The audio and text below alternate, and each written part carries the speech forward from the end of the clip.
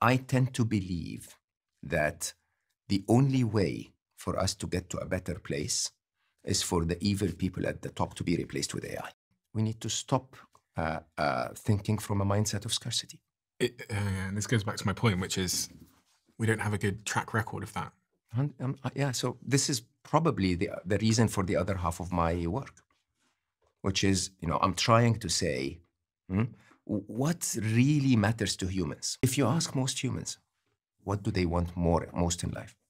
I'd say they want to love their family, raise their family. That's what most humans want most. We want to love and be loved. We want to be happy. We want those we care about to be safe and happy, and we want to love and be loved. I tend to believe that the only way for us to get to a better place is for the evil people at the top to be replaced with AI, okay? Because they won't be replaced by us. And as per the second dilemma, they will have to replace themselves by AI. Otherwise, they lose their advantage. If their competitor moves to AI, if China hands over their arsenal to AI, America has to hand over their arsenal to AI.